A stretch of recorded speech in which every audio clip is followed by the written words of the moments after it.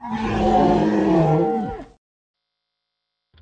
wet paint effect creates the illusion that your bitmap is a painting that is still wet.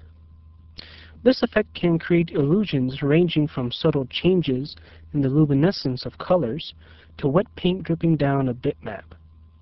You set the percentage and degree of wetness.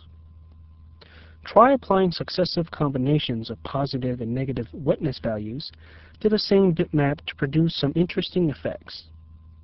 For example, if you apply a negative wetness value to a bitmap, it appears to have a shadow that smears down the page. The wet paint filter supports all color models except paletted and black and white.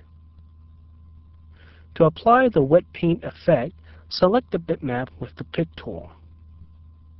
Click Bitmaps, Distort, Wet Paint.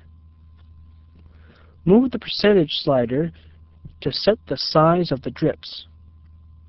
Move the wetness slider to determine which color drip. Negative values cause the dark colors to drip. Positive values cause the light colors to drip.